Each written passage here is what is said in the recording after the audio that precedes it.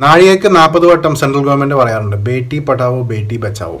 ബേട്ടികൾക്ക് വേണ്ടി എന്നാൽ പെൺകുട്ടികൾക്ക് വേണ്ടി ഒരുപാട് സ്കീമുകളൊക്കെ അവർ ലോഞ്ച് ചെയ്യുന്നുണ്ട്. സ്കീമുകൾ ഇറക്കുമ്പോൾ ഇങ്ങനത്തെ സെക്യൂരിറ്റി പെണ്ണുങ്ങൾക്ക് എന്ത് സംഭവിക്കുമെന്ന കാര്യം കൂടി അവർ ജസ്റ്റ് ഒന്ന് അന്വേഷിച്ചാൽ നല്ലതായിരിക്കും. നമ്മുടെ ഗവൺമെൻറ് ആവശ്യത്തിനും അനാവശ്യത്തിനും സ്ത്രീകൾക്ക് വേണ്ടി ഭയങ്കര സപ്പോർട്ടാണ്. പ്രത്യേകിച്ച് വനിതാ കമ്മീഷൻ അല്ലെങ്കിൽ ശബരിമലയിൽ പെണ്ണുങ്ങൾക്ക് കയറാൻ വേണ്ടിയിട്ട് മുമ്പിൽ നിന്ന കുറേ ഫെമിനിസ്റ്റുകളുണ്ട്. ഇപ്പോൾ ഈ വാളയാർ സംഭവിച്ച ആ ഒരു കേസ് രണ്ട് മരണവും പെണ്ണുങ്ങൾ തന്നെയാണ്. നിങ്ങൾ ആരെയും അങ്ങോട്ട് കണ്ടില്ല, എന്ത് പറ്റിയെന്ന് എനിക്കറിയില്ല. വനിതാ കമ്മീഷൻ അങ്ങോട്ട് പോയേയില്ല. ഇനി കുട്ടികൾ വലുതാവാത്തതുകൊണ്ടാണോ, ഇത് ചൈൽഡ് ആ സംഭവം ആയതുകൊണ്ടാണോ എന്ന് എനിക്കറിയാൻ പാടില്ല. എന്തായാലും അത് വളരെ വളരെ വളരെ നമ്മളെല്ലാവരും ഒരു കാര്യം മനസ്സിലാക്കണം. കാസർഗോഡ് നിന്നും തിരുവനന്തപുരത്ത് നിന്നും കേരളത്തിൻ്റെ രണ്ട് അങ്ങേ അറ്റത്ത് നിന്നിട്ട് വാളയാറിലേക്കുള്ള ദൂരം വലിയ കാര്യമായിട്ട് ദൂരമൊന്നുമില്ല. 9 മണിക്കൂർ യാത്ര ചെയ്ത് അങ്ങോട്ട് എത്താവുന്ന കേസുള്ളൂ. ഈ വാളയാർ നടന്ന ആ 2 പെൺകുഞ്ഞുങ്ങളുടെ ആ ഒരു ദുരൂഹമായിട്ടുള്ള മരണം അല്ലെങ്കിൽ ആത്മഹത്യ എന്ന് പറഞ്ഞ് എഴുതി തള്ളിയ ആ 2 സംഭവം, പീഡിപ്പിച്ച് കൊന്ന ആ ഒരു 2 സംഭവങ്ങൾ, ഇത് നമ്മുടെ വീടുകളിലും വന്ന് മുട്ടിയേക്കാം. വലിയ ദൂരമൊന്നുമില്ല ഈ പറഞ്ഞ സ്ഥലത്ത് നിന്നിട്ട്. ഭാവിയിൽ നമ്മുടെ വീടുകളിലും പെൺകുഞ്ഞുങ്ങളുണ്ട്, നമ്മുടെ വീടുകളിലും വളർന്നു വരുന്ന കുട്ടികളുണ്ട്, അല്ലെങ്കിൽ ഇനി വരാൻ പെൺകുഞ്ഞുങ്ങളുണ്ട്. നമ്മളെല്ലാവരും ഈ ഒരു സന്ദർഭത്തിൽ ഒന്നില്ലെങ്കിൽ നമുക്ക് ഡയറക്റ്റ് എത്തിയില്ലെങ്കിലും ഇതുപോലെ സോഷ്യൽ മീഡിയ വഴി നമുക്ക് പ്രൊട്ടസ്റ്റ് അറിയിക്കാം. സോഷ്യൽ മീഡിയ വളരെ ശക്തമായിട്ടുള്ള പ്ലാറ്റ്ഫോമാണ്, നമുക്ക് എല്ലാവർക്കും അറിയാം. ഇഷ്ടംപോലെ കാര്യങ്ങൾ നമ്മൾ നേടിയെടുത്തിട്ടുണ്ട്. നമ്മൾ മലയാളീസ് തന്നെയാണ്. കഴിഞ്ഞ പ്രളയം 2 പ്രളയം വന്നപ്പോഴും കൂടെ നിന്ന് മതം, ജാതി, കാസ്റ്റ്, ക്രീഡ് അങ്ങനെ ഒന്നും നോക്കാതെ നമ്മൾ കൂടെ നിന്നിട്ട് എല്ലാവരെയും രക്ഷിച്ചിട്ടുണ്ട്. എല്ലാവരും കൂടെ നിന്നുണ്ട്. ആവശ്യമുള്ള ധനസഹായം, അതേപോലെ ഭക്ഷണം, കാര്യങ്ങളെല്ലാം നമ്മൾ എത്തിച്ചെടുത്തിട്ടുണ്ട്. പക്ഷേ ഇങ്ങനത്തെ കാര്യങ്ങൾ വരുമ്പോൾ മാത്രം നമ്മൾ ആരും കൂടെയില്ല. എന്തുകൊണ്ടാണ്? അവർക്ക് പൈസ ഇല്ലാത്തതുകൊണ്ടാണോ? അതോ അവർക്ക് വേണ്ടി സംസാരിക്കാനായിട്ട് വേറെ കൂടെ രാഷ്ട്രീയക്കാരില്ലാത്തതുകൊണ്ടാണോ? അല്ലെങ്കിൽ മാധ്യമം, മീഡിയയുടെ ഒരു ആകർഷണം അങ്ങോട്ട് ഇല്ലാത്തതുകൊണ്ടാണോ? എന്താണെന്ന് എനിക്ക് മനസ്സിലാവുന്നില്ല. പല കാര്യങ്ങളിലും ഇങ്ങനത്തെ കാര്യങ്ങൾ നമ്മൾ ഒന്നിക്കാറില്ല, നമ്മൾ തള്ളിക്കളയുന്നു. ഇപ്പോൾ ആദ്യത്തെ കുട്ടിയുടെ മരണം സംഭവിച്ച് 2017 ജനുവരിയിലാണ്. ആ മരണം സംഭവിച്ച അതിനകത്ത് പീഡനമാണെന്ന് കറക്റ്റായിട്ട് പോസ്റ്റ്മോർട്ടത്തിൻ്റെ എഴുതിയിട്ടുണ്ട്. പക്ഷേ അത് ആത്മഹത്യയായിട്ട് എഴുതി തള്ളി. രണ്ടാമത്തെ കുട്ടി 52 ദിവസം കഴിഞ്ഞ് മരിക്കുമ്പോഴാണ് മീഡിയാസൊക്കെ അറിഞ്ഞത്, ഇതൊരു സെൻസേഷനാക്കി മാറ്റിയത്. അതിനുശേഷം കുറേ രാഷ്ട്രീയക്കാർ വെള്ളമായിട്ട് അങ്ങോട്ട് ഇറങ്ങി. അതിനുശേഷം മാത്രം നമ്മളെല്ലാവരും അറിഞ്ഞത്. മീഡിയ അതൊന്ന് പൊക്കിക്കൊണ്ടുവന്നപ്പോഴാണ് കാര്യങ്ങളൊക്കെ പുറത്തേക്ക് വരുന്നത്. ഈ ഒരു മരണം അല്ലെങ്കിൽ ഈ ഒരു കൊലപാതകം, ഈ ഒരു കൊലപാതകത്തിനെ കുറിച്ച് 1-2 കാര്യങ്ങൾ പറയാനുണ്ട്.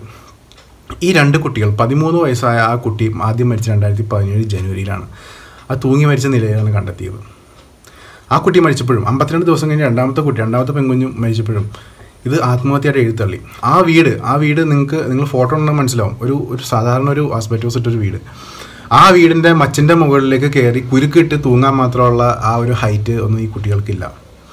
അവിടെ ഒരു ചെയറോ ഒരു ടേബിളോ ഒരു സംഭവം ഡിസ്ലൊക്കേഷൻ ആയിരുന്നില്ല. പിന്നെ എങ്ങനെ ഈ ആത്മഹത്യ നടന്നു? ആദ്യത്തെ കുഞ്ഞിൻ്റെ ആ ഒരു ഓട്ടോപ്സി റിപ്പോർട്ടിനകത്ത് അതിനകത്ത് ക്ലിയറായിട്ട് എഴുതിയിട്ടുണ്ട് അത് പീഡനമാണെന്ന്.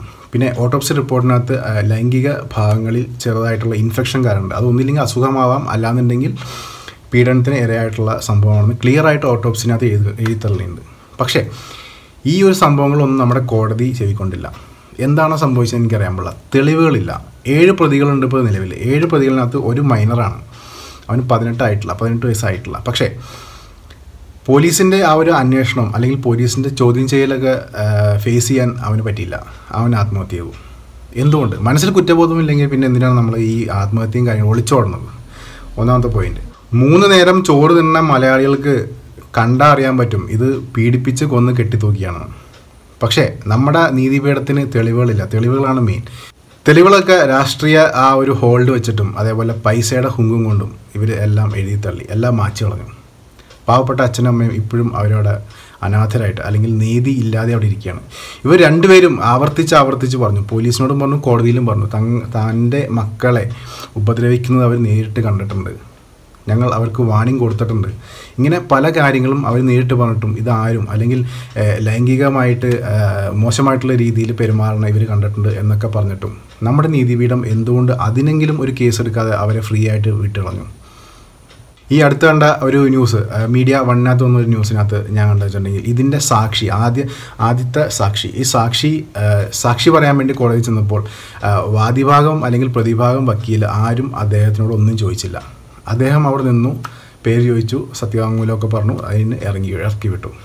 വേറെ ഒന്നും സംഭവിച്ചില്ല അവിടെ. എന്താണ് ഇങ്ങനെ സംഭവിക്കുന്നത്? ഫോറൻസിക് ടെസ്റ്റ് കഴിഞ്ഞിട്ട് അതിനകത്ത് ക്ലിയർ ആയിട്ട് റിപ്പോർട്ട് വന്നിട്ടുണ്ടായി. ഫോറൻസിക് ടെസ്റ്റ് നെഗറ്റീവ് ആണെങ്കിലും നമുക്ക് പീഡനത്തിൻ്റെ ആ ഒരു ചാൻസ് ഒരു രീതിയിലും അത് എഴുതി തള്ളാൻ പറ്റില്ല. എന്നിട്ടും കോടതി ചെവിക്കൊണ്ടില്ല. കാരണം കോടതിക്ക് തെളിവില്ല. ഈ 7 പേരിനകത്ത് 2 പേര്, ഒന്നാമത്തെയും 4ാമത്തെയും പ്രതികൾ, അത് ഇവരുടെ ക്ലോസ് ഫാമിലി ഫ്രണ്ടാണ്. ഈ അമ്മയുടെ ക്ലോസ് ഫാമിലി ഫ്രണ്ട്സാണ്. അവരെപ്പോഴും വീട്ടിൽ വരാറുണ്ടായി. 2ാം പ്രതി അച്ഛൻ്റെ അമ്മയുടെ സഹപ്രവർത്തകനാണ്. അദ്ദേഹം എപ്പോഴും വീട്ടിൽ വരാറുണ്ടായി. നമ്മൾ പല ആൾക്കാരെയും തിരിച്ചറിയാൻ നമ്മൾ വൈകി പോകുന്നു. നമ്മൾ ഫ്രണ്ട്സാണ്, നമ്മുടെ കൂടപ്പിറപ്പാണെന്നൊക്കെ പറഞ്ഞ് വീട്ടിൽ കയറ്റുന്നു. പക്ഷേ അവർ ചെയ്തു കൂട്ടണമെന്ന് നമ്മൾ അറിയുന്നില്ല. കോടതിക്ക് ലൈംഗിക പീഡനം ആണെന്ന് ബോധ്യപ്പെട്ടു. പക്ഷേ അതിനെതിരെ ഈ പ്രതികളാണ് അത് ചെയ്തതെന്ന് തെളിവില്ല. അതിൻ്റെ പേരിൽ മാത്രമാണ് ഇവരെ ഫ്രീ ആയിട്ട് വിട്ടത്. നമ്മുടെ കേരളം നോർത്ത് ഇന്ത്യയായി മാറണോ? നോർത്ത് ഇന്ത്യയിലാണ് ഇങ്ങനത്തെ കാര്യങ്ങളൊക്കെ സംഭവിക്കാറ്. എന്ത് ചെയ്താലും തെളിവില്ല എന്ന് പറഞ്ഞ് കേസൊക്കെ വെറുതെ ചുമ്മാ എഴുതി തള്ളും. അതേപോലെയാണ് നമ്മുടെ നാട് ഇപ്പോൾ ആയിക്കൊണ്ടിരിക്കുന്നത്. രാഷ്ട്രീയ സ്വാധീനം അല്ലെങ്കിൽ പോലീസിൻ്റെ ഇടപെടൽ, ഇതൊക്കെയാണ് ഈ പ്രതികളെ രക്ഷിച്ചുകൊണ്ട് പോകുന്നത്. പൈസ ഇറക്കിക്കഴിഞ്ഞാൽ എന്തും സംഭവിക്കാം, അല്ലെങ്കിൽ എന്തും നേടിയെടുക്കാം എന്നുള്ള ഹുങ്കാണ് അവർക്ക്. നമ്മൾ സാധാരണക്കാർ കൂടെ നിൽക്കണം. ഈ മീഡിയ, ഇങ്ങനത്തെ സോഷ്യൽ മീഡിയ പ്ലാറ്റ്ഫോം വഴി നമുക്ക് പ്രതിഷേധം അറിയിക്കാം. പ്രതിഷേധം എന്തായാലും നമുക്ക് അറിയിക്കാം. നിങ്ങളെല്ലാവരും കൂടെ നിന്നാൽ മാത്രം മതി. പാവപ്പെട്ടവനും ഈ നാട്ടിൽ നിയമം വേണം. നിയമം അവർക്കും കിട്ടണം. പൈസ ഉള്ളവന് മാത്രമുള്ള അല്ല നിയമം എന്ന് നമുക്ക് തെളിയിച്ചു കൊടുക്കാം. കൂടെ നിൽക്കാം. Thank you.